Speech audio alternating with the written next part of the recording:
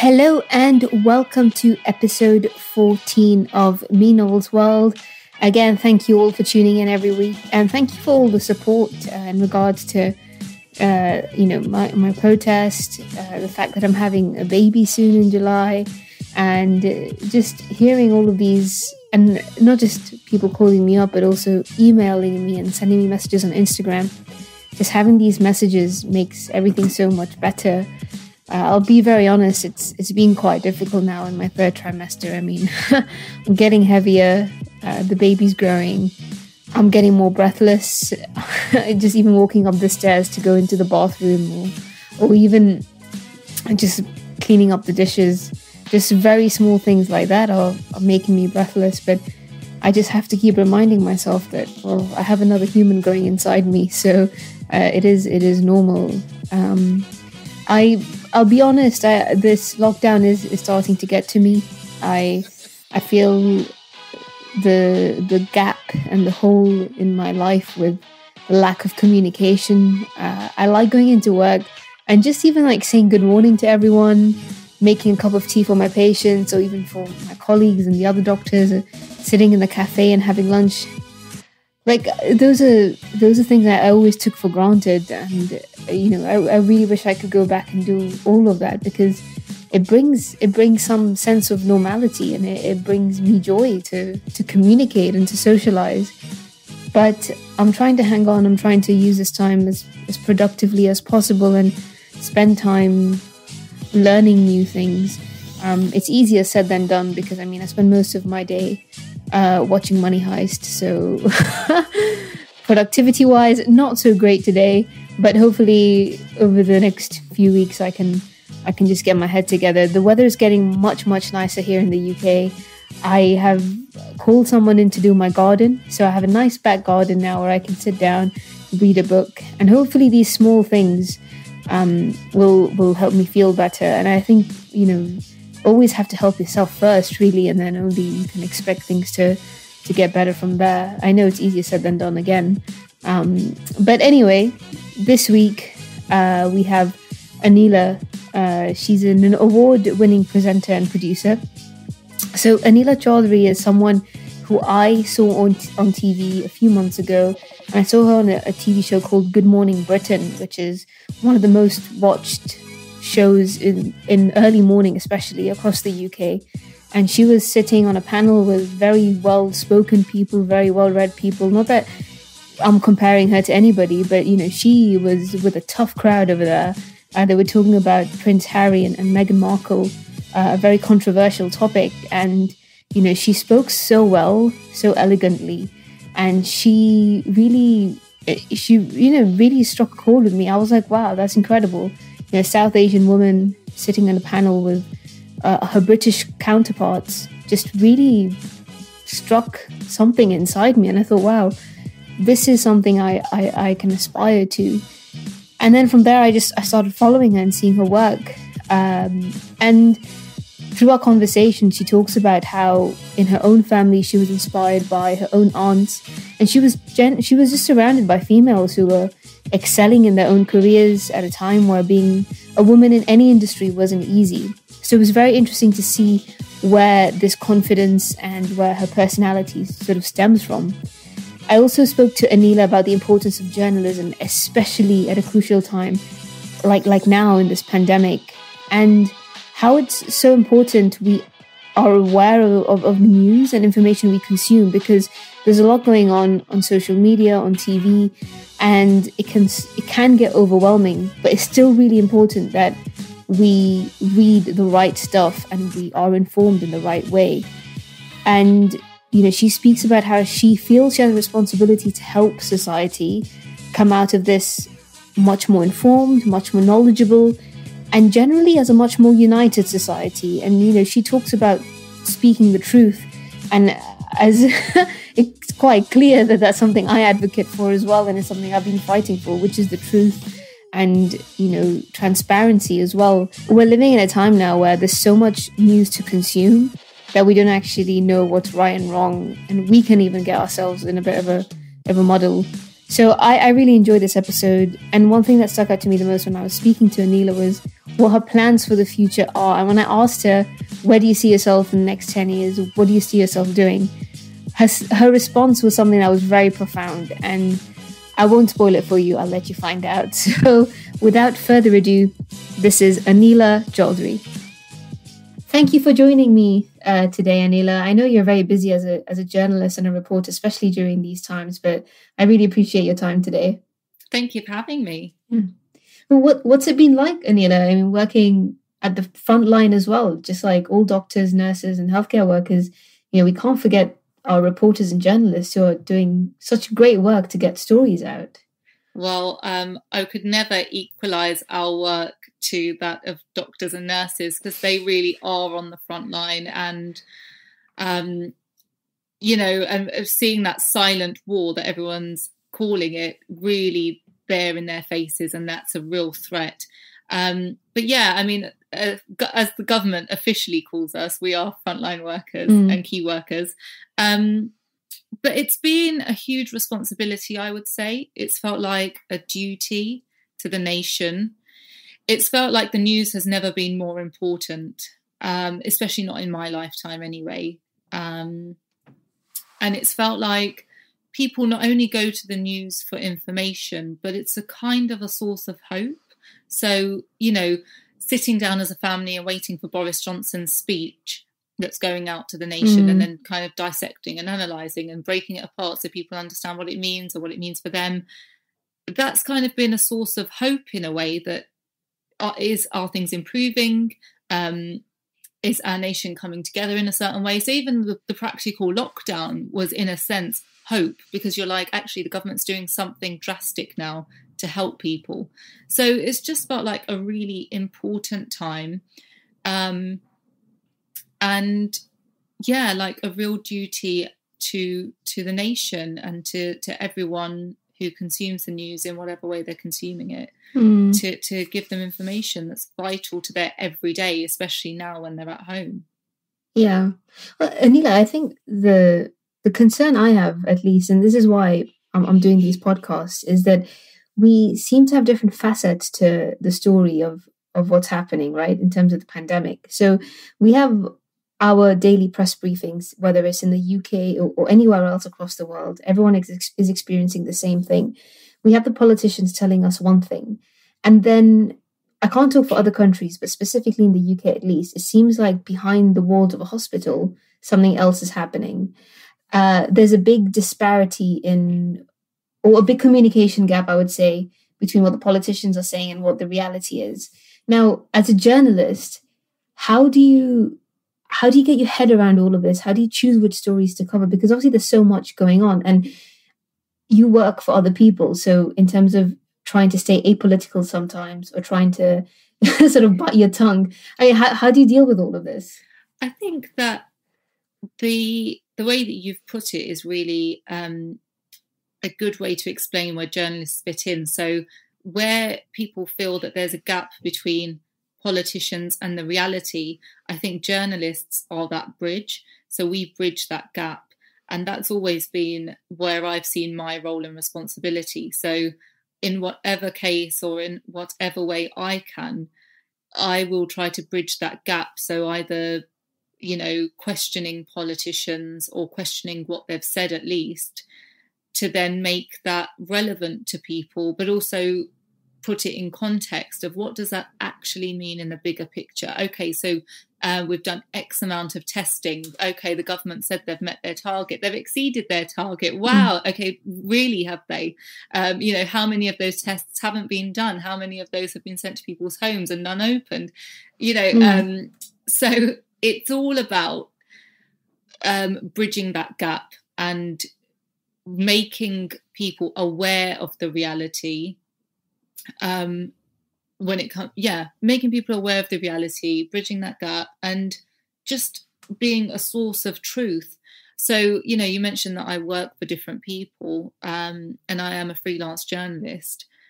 But for me, the reason I'm in journalism is to give people the truth and to be a voice of truth and to be a voice of, I think journalists try and stay away from the word justice, because we're not there to give anyone justice in a way. because you've got to be impartial. But if you're a voice of truth, you're always a voice of justice. And that's the way I see it. So even when I have to stay, you know, in inverted commas, apolitical on my social media or whatever, I tend not to, because I think, well, I'm not going to keep my mouth closed when I see that something's not the truth or is not factual. Well, that must be quite difficult for you sometimes, because if you're working for a specific company or a news agency, surely there are times where they say, try stay away from this or try stay away from that. Has that happened to you, especially during this pandemic, where there's something you want to say or something you want to get out, but you've been held back by your seniors? Do you know what? I have to say, absolutely not. Okay, great. Yeah, no. And I know what you mean, that, you know, some news channels might come across that, you know, some news channels are perceived as biased. I have to say, look, let's just get it out there. The BBC gets so much flack, and I obviously do work as a freelancer for the BBC World Service. But all of the journalists that I work with have so much integrity. I think the BBC has been the go-to place for people during this pandemic. And I really hope that, you know, people who have been so against it before the pandemic started, I hope they can see just how important it really is as a public service to people, because, you know, and the seniors that I work with have always, you know, throughout the whole pandemic have been welcoming to all ideas, all angles. And the other thing is that I would only ever pitch something that I think needs to be heard, that I think is giving people something that they need to know. And generally, when you work in an organisation, you work with people that you think have the same values as you. So I've never been held back by any of my seniors, because we all hold the same values, that we want to, you know, impart knowledge, the truth to people in an impartial and unbiased way. Yeah. But it seems, I mean, obviously your case is quite unique, Anila, where you do have the support and you're all working towards bringing the truth out. And it's pretty much what all doctors want and healthcare workers want at this point, right? We just want the truth and justice, as you said. Yeah. But there are journalists who are not like that. I mean, if you look at the front pages of the news today, you know, they're talking about easing lockdown. And then automatically, you know, the public are just going to be outside having their picnics, and we could just hit a second peak again. And it's worrying, because unfortunately they have some power in what the public are consuming and what the public believe.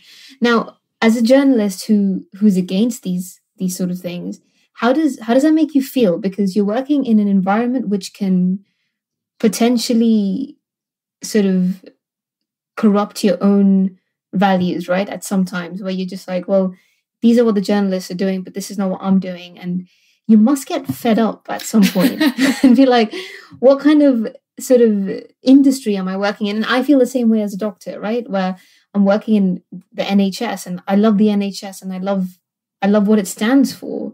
But after seeing everything, you know, there have been days where I'm just like, what am I even doing this for? And why am I even part of this? Have you felt that way, where you feel like, well, my voice might not be heard, or my story might not get out, and other people might win in terms of who gets the front headline? I see what you mean. And of course, you know, newspapers have a completely different agenda to, and they have different rules to TV and radio, which I'm in. You know, I don't work for any of the papers. So they have completely different guidelines, and the power that newspapers have is absolutely phenomenal. But, you know, journalists like me who work in TV and radio, we get a limited amount of time to reach people, you know, within the 1 hour slot or whatever we might have. We have social media, and social media is a huge voice. And so that's really the platform where you can actually challenge what's on the front pages, all the headlines. You know, even something like the Professor Neil Ferguson resigning after his affair. And you have to look at all of that. You know, I look at that as a journalist, and I think, and that's one thing that I have been actually doing, is looking at all the front pages, looking at the headlines, and how has that been portrayed?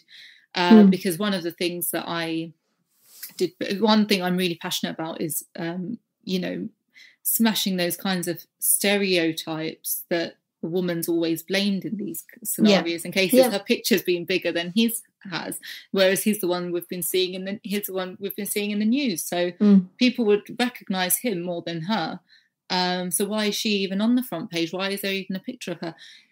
It's all those things that you have to, I personally take on board to then put on my social media and my Twitter accounts and reach people that way to say, actually, look, you have to challenge what you're seeing. And one thing I have to say with the newspapers during the pandemic is that they did rally the nation together. They have got people to clap for the NHS, and they have showed unity for Britain at this difficult time. And I have been proud of the newspapers in that sense, where, all this hatred and division that you normally see in them, that has been put to one side to put the nation, as a collective together during this. So I've liked that aspect, but you are right. Obviously, they do have an agenda, and they definitely, had an agenda when they were saying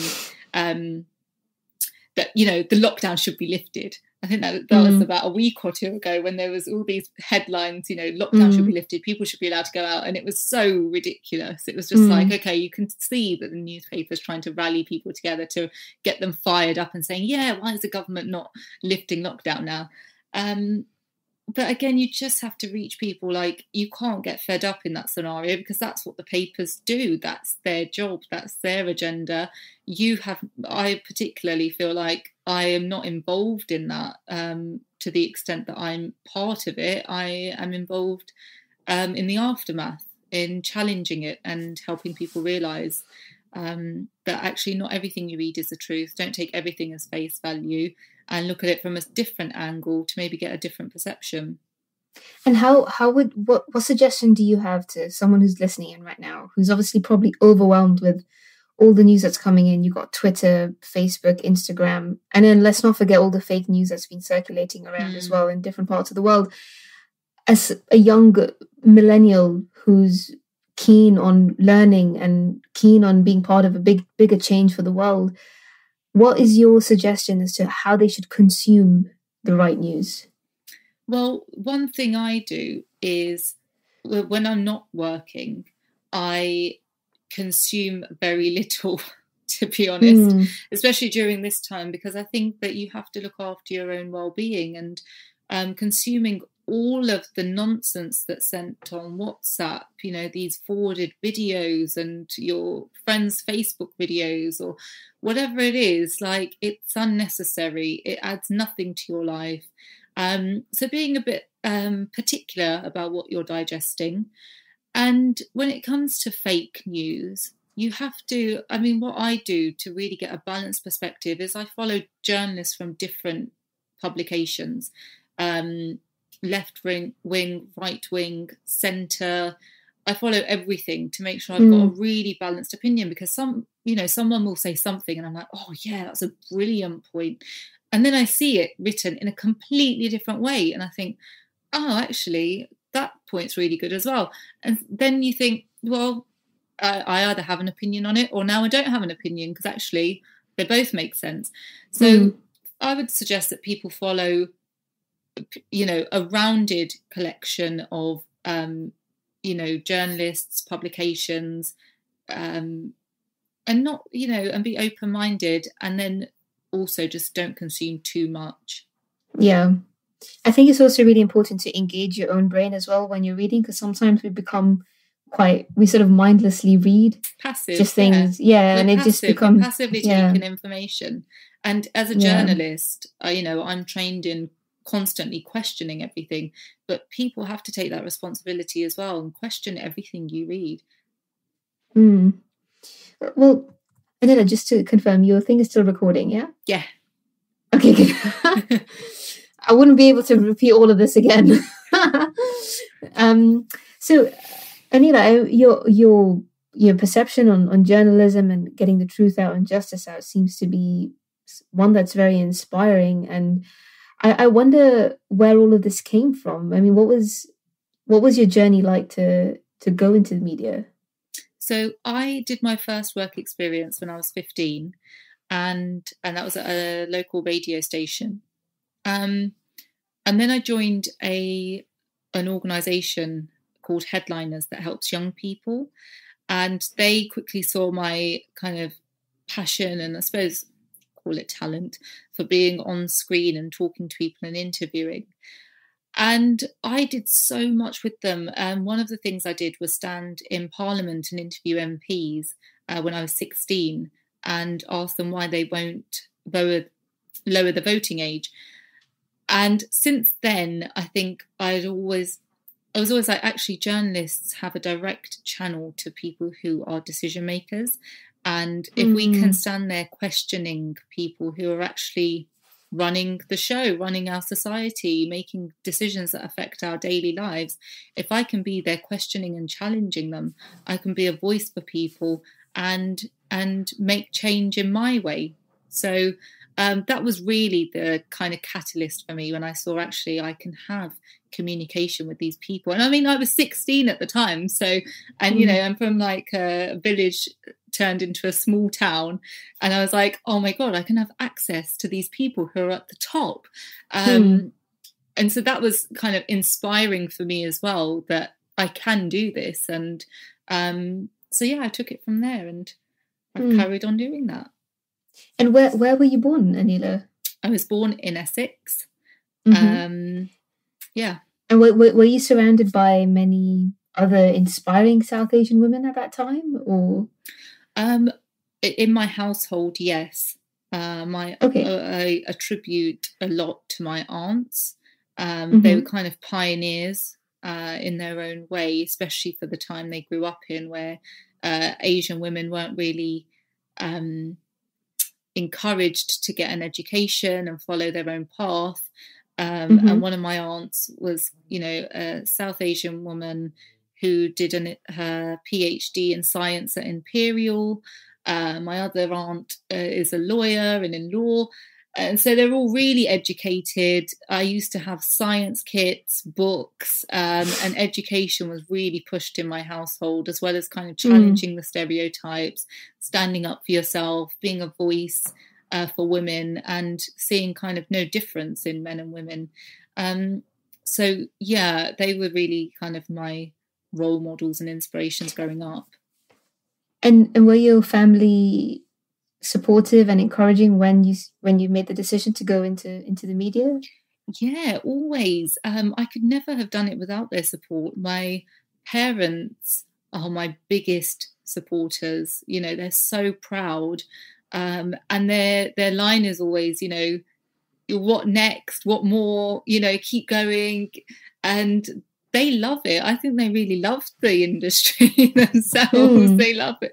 They love what I do, and it makes them really proud. So I've always had that support. But Anila, I'm sure when you were younger and you were watching TV or even listening to the radio, I'm sure a lot of the news that you consumed at that time was not from South Asian women, maybe not even women. I'm sure there were, at that time, it was mainly male dominated or British dominated. So how did you feel at the age of 16? Did you ever like question yourself and think, well, I'm a South Asian woman or girl at that time. How can I make my mark in this big industry that's so huge and so difficult to navigate through? Did you ever think about that? Or were you just with the mindset that this is what I want to do and I'm just going to go? I actually wasn't of that mindset. And I would attribute that really to my parents for instilling just a kind of unwavering confidence in me. And I find it hard to explain how that's come about, really, because I don't know what they've done in their parenting. But I was always really confident. And I think because everyone around me believed in me so much, I never had reason to doubt myself. And I mean, I was in a predominantly white school, primary school, secondary school, sixth form, but I never saw any difference. I don't think I ever was in an environment that pointed out that I was either Asian or a woman. I think the only time I ever really came to acknowledge it was when I was running as a candidate for the Women's Equality Party. And I was like, wow, okay, yeah, politics is very kind of non-inclusive. So I was really happy to be a member of the Women's Equality Party and as an Asian woman representing there, because I thought, actually, this is a really male-dominated place. That's the only time I ever actually became kind of self-aware in that sense. That's interesting, because, you know, when I was a young girl, and I was born and raised in Gibraltar, Anila, so it's life over there is very, very different to what we see here in the UK. We've got so many different communities over there, from Morocco, from Pakistan, India, Spain, and the inclusion is just something that's just there. It's not something anyone ever discusses or tries to impose. It's just there. We're all very proud to be part of that little island, and we're very happy to help each other when we want to. So when I was younger and I was growing up, I never felt, oh, I'm a South Asian girl, this is my skin color. In fact, it was opposite. A lot of people would celebrate our skin color and hair. They'd be like, oh, your hair's so beautiful and your skin is so nice. You know, it just like seemed so exotic to them. Yeah. And then when I came to the UK, I realized that this is something people talk about. People talk about being South Asian or being an ethnic minority. And these were all new conversations to me over the last couple of years. So I think the idea of who will listen to me, I'm just a South Asian woman, for me at least, is a more of an imposed idea rather than something I feel myself. Yeah. Does that make sense? Yeah, that's really interesting. Because a couple of weeks ago, when I did my protest and I went outside Downing Street, which was amazing, I never thought about my skin color, my background, my nationality, like nothing. It was only when, you know, you're just on Twitter and social media and people are advocating for specific women to speak out. We've got some amazing doctors like Dr. Rosina Ali Khan, Dr. Sonia Adesara. These women are very outspoken, but people always label them with the South Asian woman. And then I started labeling myself with that as well. So it's very interesting because I've come from a place where that didn't exist. Yeah. To something like that. And now I feel like I've sort of got into that black hole now where I'm thinking the same thing, but I'm trying not to, obviously, because I think it just restricts your own, you know, vision. It does. I have always seen myself as much, like, generally, you know, as a speaking more of on a spiritual level, but, you know, I do see myself as a spirit in a human body having a human experience, and that, you know, we're all connected, we're all one. I've always had a very kind of holistic approach to my place in society and the world, and that, you know, I am one with the people in this nation. I'm one with people in the world. And so that's really developed later in life. But I suppose it comes from the grounding of there's more to me than all these identity, than my identity and all these labels that are put on me. And I think identifying as a South Asian woman is beneficial and useful if you're going to use it in a beneficial and useful way. If it's going to help people, or if it's to support a particular cause, or then it's helpful. And yeah, sure, you know, that is one facet of our identity that we should, you know, use as a beneficial way for other people when we need to. But otherwise, if it's going to hold you back in any way because you've limited yourself, not holding you back because of discrimination, but you're holding yourself back because of your own limitation, then I just don't see any point in having to focus on it. I mean, big deal. Like, it's lovely. I love being South Asian. I love my culture. I love everything that comes with it, the religious aspects, whatever. But I'm not going to let it ever hold me back. No. If I want to go out into wider society and do something, I'll never think, oh my God, you know, I'm brown, will I be accepted? But did you ever have this feeling, though, at any point in your career? Did you ever, for example, when you were 16, you were in Parliament asking MPs questions. That's one example. Another example, maybe if you were reporting a story next to a British male counterpart. Did you ever feel intimidated? Has that ever crossed your mind at all? No. Wow, never. that's incredible.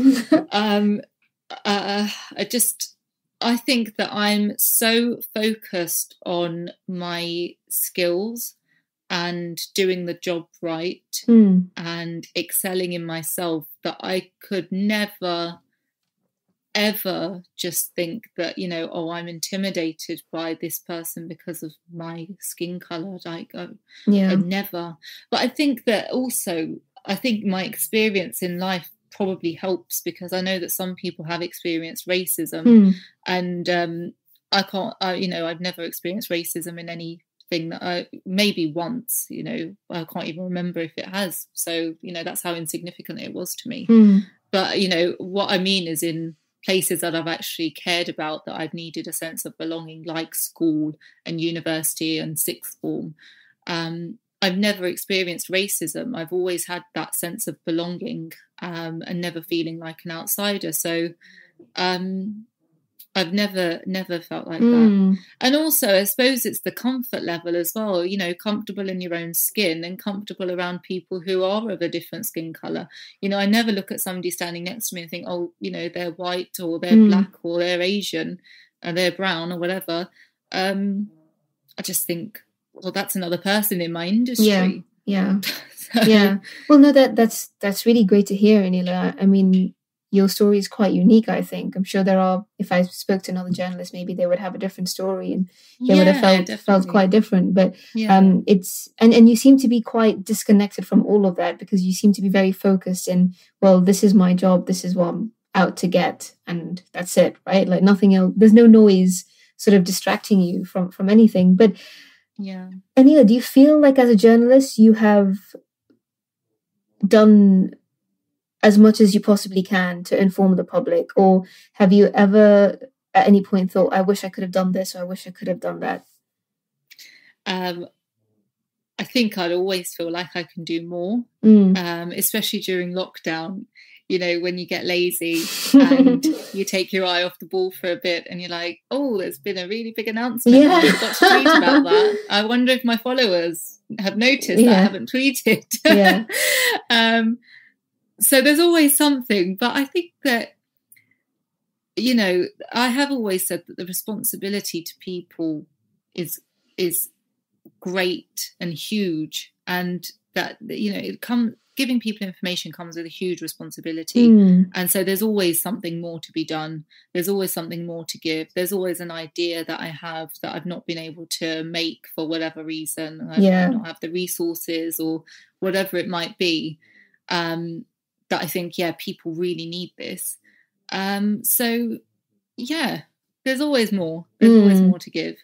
And Anila, apart from the work you do as a journalist and work in the media, you've got some of the interesting side projects that you're doing. So you mentioned one on the phone a few days ago. So do you want to tell us a little bit about that? Yes. So this is the Global Indian Creatives. So much for talking about all that, not boxing yourself, limiting yourself. I'm really boxing myself. And here we are categorizing everybody now. Here we are. But again, this is using it for the greater good. And so it's a group called the Global Indian Creatives, and I've been working with them for about a year. There's 5 of us. Just making sure I've got everyone in there. And I'm the vice chairperson. So it's a group that puts Indian creatives on the map. And it's really, the greater good here is that we are helping people who come from kind of unprivileged, underrepresented places, backgrounds, who are extremely talented and just are banging at the door with their creative talent, but can't break through into the industry they want to get into, or they can't, they have no access to connections. And it's to help them connect with people who are at the top of that industry, who is like a top music artist, top painter, top singer, top musician, top journalist, whatever it might be. And so we've created a forum where we can connect people, create mentoring sessions, workshops, and hopefully, take people on a journey where they're closer to their dream. You know, we say we're taking people to the top. It's the top of their skills and abilities, the top of, you know, the top people who are at the top of their game, taking them to the top of, you know, where they might want to be or, you know, want to reach. So, and really, you know, we've created this. I come from a background where I had no connections or network in media and journalism. I had to go out to networking events and meet people myself and build my own connections. So it's really, you know, it's from a personal perspective that it's helping people who are extremely talented, who are finding it difficult to break through. And it's also to give the world a big bang that, you know, here's this pool of Indian creatives. We're bridging a gap between India and the UK to begin with, but it is the global Indian creatives. People in other countries can take this kind of forum that we've created and implement it in their own countries. So people in Spain might want to implement it with people in the USA, and creating this huge network to say, you know, if there's an acting position that comes up that requires, you know, a future Aladdin on a stage play, you don't have to find somebody who's non-Asian for the role. You can find an Indian who is a really good actor who can fulfill that role. Wow. And has all of this kicked off already, or is it still in the works? So we're slowly launching. We've done a soft launch online. We did that a few weeks ago. But yeah, we'll be releasing much more very soon. Great. Well, you can send me the links and I can share it with the listeners as well if anybody wants to get in touch. That'd be amazing. That'd be great. Thank you. Anila, we've spoken about so many amazing things. I mean, I could go on forever, really, but I have one last question for you, Anila, and that's, where do you see yourself in 10 years' time, and what do you want to achieve as a journalist and, well, I don't want to say South Asian woman, but as a female in this industry, what do you want to achieve, and where do you see yourself? I could have answered this quite coherently probably before the coronavirus pandemic, but I interviewed the Hollywood actor Rose McGowan, who obviously, you know, started the whole Me Too movement. And she said in my interview with her, when you make a plan, God laughs. I'm paraphrasing.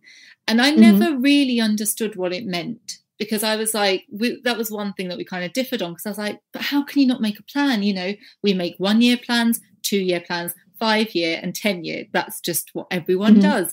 And she was just like, nope, I go with the flow, and I, you know, just take life as it comes kind of thing. And I was just like, okay, you know, that's cool. But now I get what she means. And that's one saying that has really played on my mind and stayed in my mind during this whole pandemic, is that you make a plan and you just never know what's going to happen.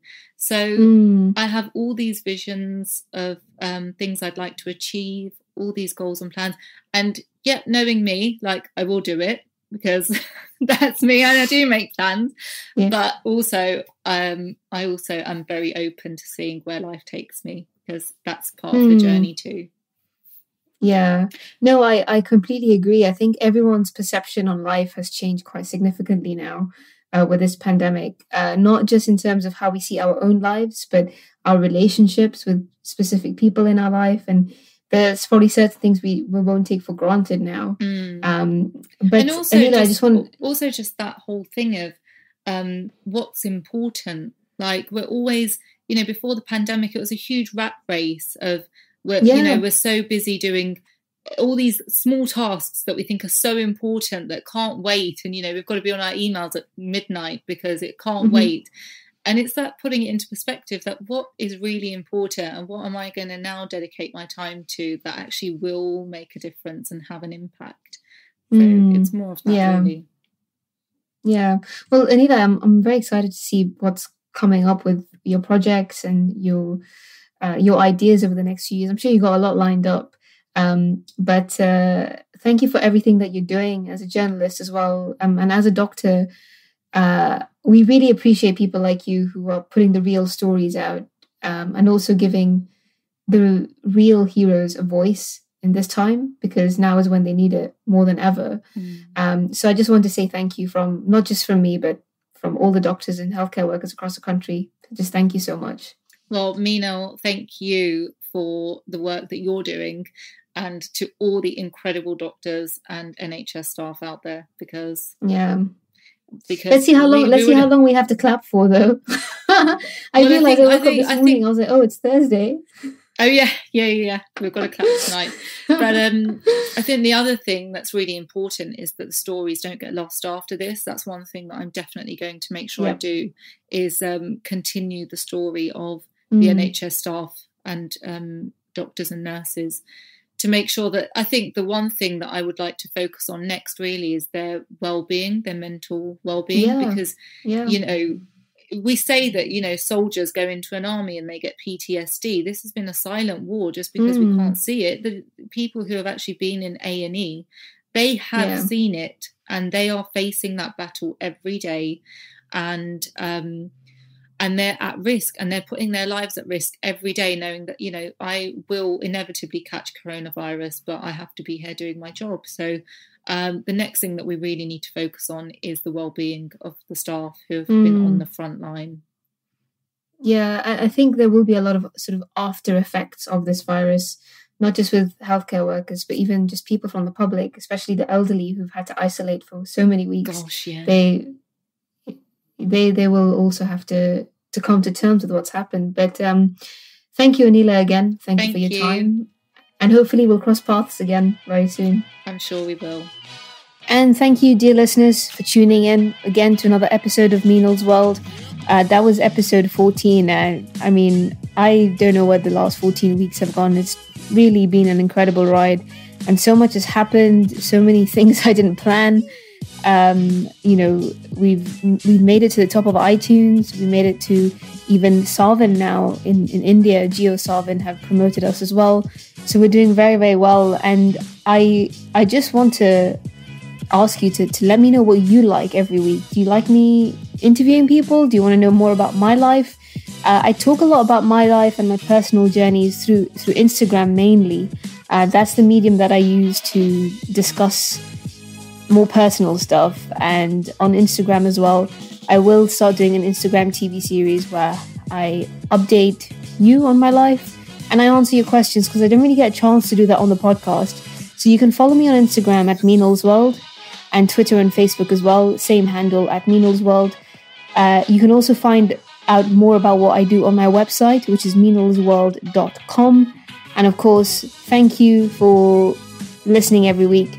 And if there's anything that I can do to help you, if there's anything I can do to help your family in terms of informing people, educating you on a specific topic, please let me know. This is what I'm here to do. And I will see you all next week. Stay indoors if you're living in the UK. And if you're living elsewhere, just follow what the government says. And this will be over very soon. So I'll see you all next week.